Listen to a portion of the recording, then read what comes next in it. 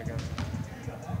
I know it's a good relationship with Chris Paul through the draft process. So your first chance to kind of see him go up against him, like what are your kind of feelings going into it to go up against a guy like that? Yeah, I'm excited to play. One of the best point guards that ever played the game, so I'm excited to play against him, compete with him. I mean, he still has everything he been had. I mean, like he didn't age, so I'm excited to go against him. I know how much you like watch tape. Was there anything that surprised you going up against Curry at all, just in the game? Was there anything that jumped out to you that maybe you didn't think about ahead of time or see on tape? I mean, I didn't know he was as quick.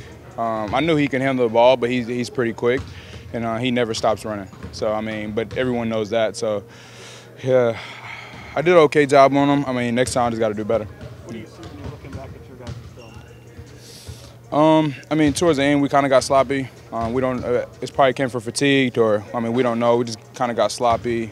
Stopped trusting one another.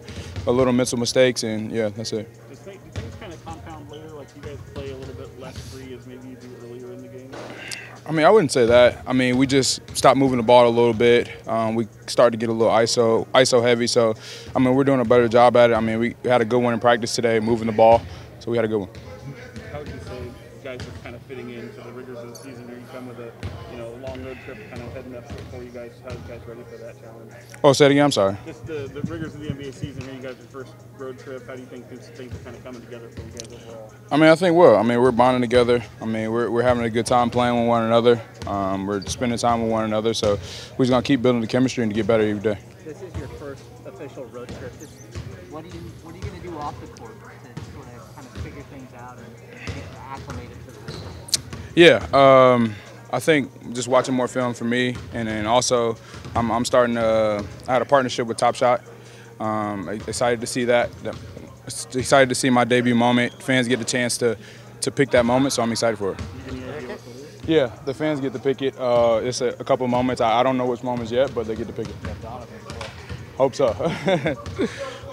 Only 3 games in. Is there an increased sense of urgency, or are you guys just pretty even keel in your approach to turning?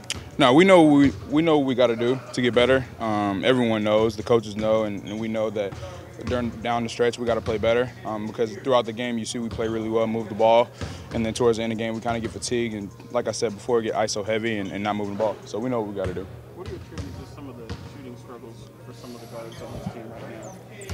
I mean, it happens. I mean, it's basketball. People are going to miss shots.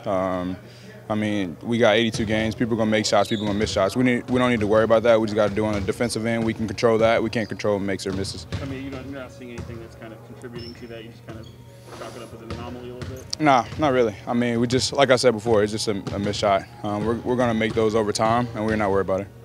Talk about Chris Paul. He's known as probably the best leader in the NBA. 100%. How do you learn some of that stuff from him? Pick his brain on that leadership side? Good question. I mean, I think for me, just talking to him giving me advice, telling me that, yeah, you're a rookie, but you can be a leader in your own way. I mean, he kind of told me that too. I mean, you're not going to go in and be the most vocal guy, but you can lead by example. So just talking to him and getting a few pointers from him will help.